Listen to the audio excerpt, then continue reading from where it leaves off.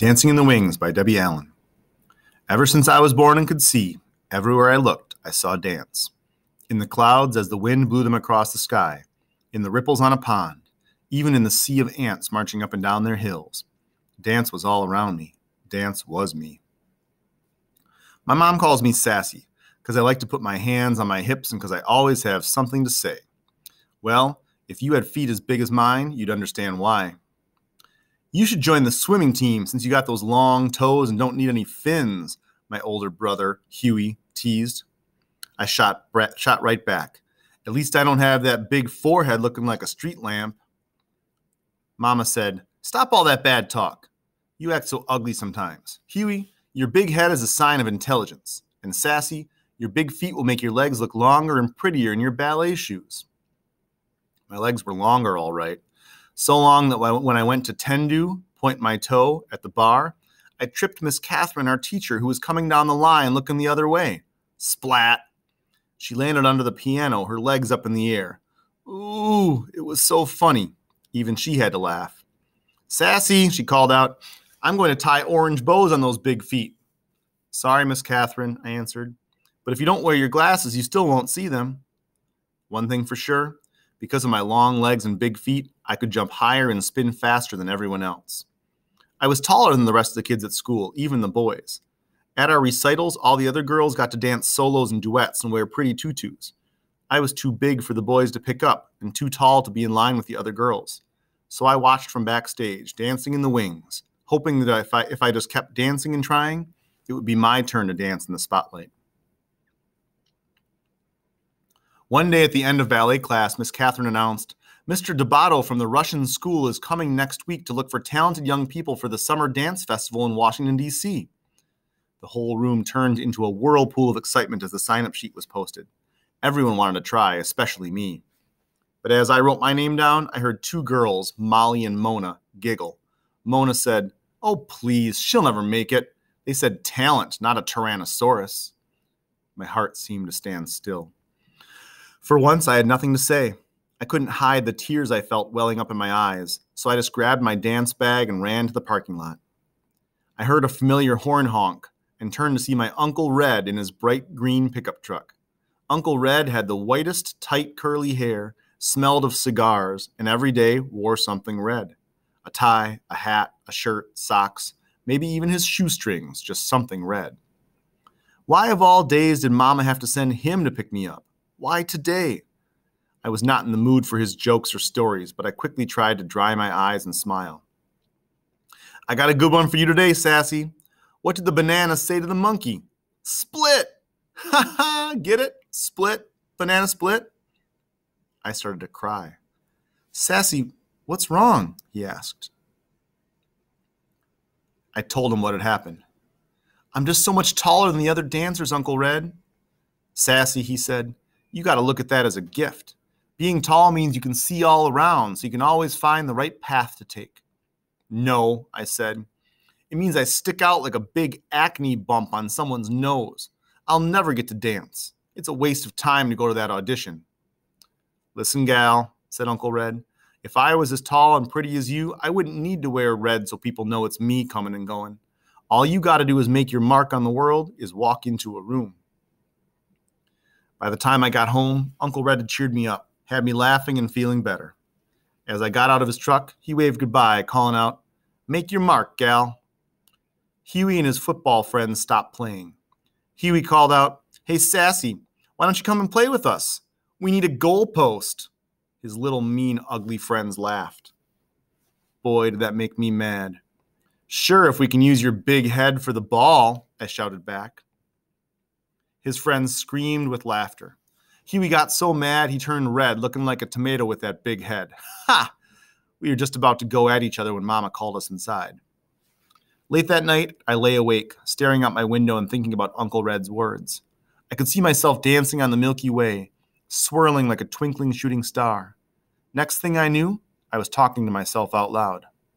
I'm going to that audition, big feet and all. On the day of the tryout, kids came from all over the city. It was so crowded.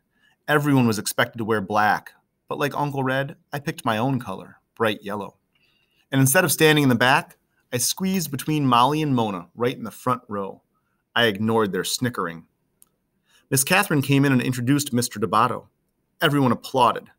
Boy, was he short. Couldn't have been more than 4 feet 9 inches tall. He started walking down the rows, pacing back and forth, just looking at us. Then he stopped right in front of me and said, "Young lady, why are you wearing that loud yellow leotard? I'll need to put sunglasses on to see anybody else. Please go to the back row." Molly whispered, "See ya, wouldn't want to be ya." At least he noticed me, I snapped.